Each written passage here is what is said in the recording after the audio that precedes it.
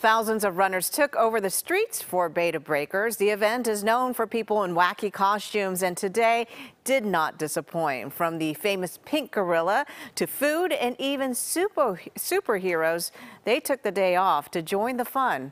Devin Fehely has more. It is never entirely clear if the Beta Breakers is really just a massive costume party masquerading as a race or vice versa.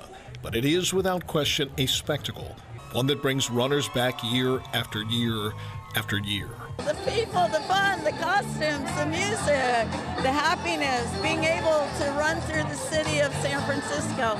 We found Phyllis Nabin near the starting line of today's race. It's her 39th time running, dating all the way back to 1983. We just had a blast. It was so much fun. And so from then on, I did it every year. Minus those pesky pandemic years, of course, but the race is back in person. An explosion of colorful costumes yet again. This is at least maybe our 6th time running as chickens. Like the race itself, Cindy Rittenhouse's and Sandy Rawls' costumes have grown more elaborate with time. Started with the hats, and then we've slowly added to it. Tutus, feather, always had feathers though. Little bib. Compare that to the minimalism of newbie John Francis from Cleveland. It's warmer in Ohio, I think, right now, than it is here. But you can see I'm prepared. I got my bag on.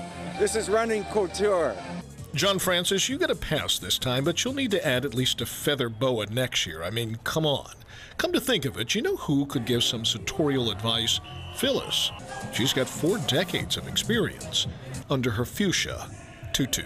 It was the most fun race I've ever done. And take a look. That's our own Ryan Yamamoto with his wife in their colorful tutus at the starting line. Ryan also shared some of the videos of his progress through the course.